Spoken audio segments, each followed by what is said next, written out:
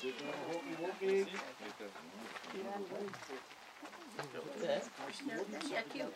The other hand down by your side, and hop them on your arms to be nice and level, and at that distance. Well done.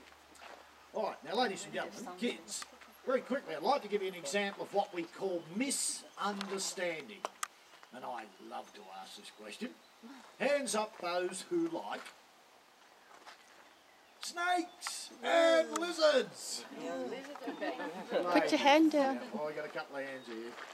Boo to all you others. Now the bottom line is, ladies and gentlemen, is we simply could not exist in this country or in most other countries of the world without our snakes.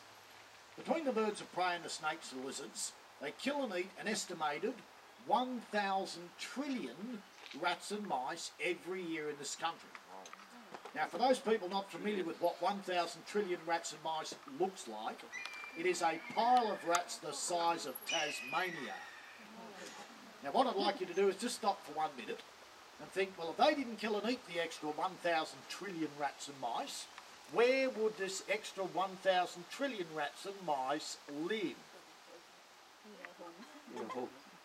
That's exactly right, ladies and gentlemen. We've heard it from the audience.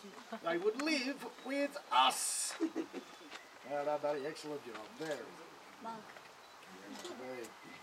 Mark. Who's next?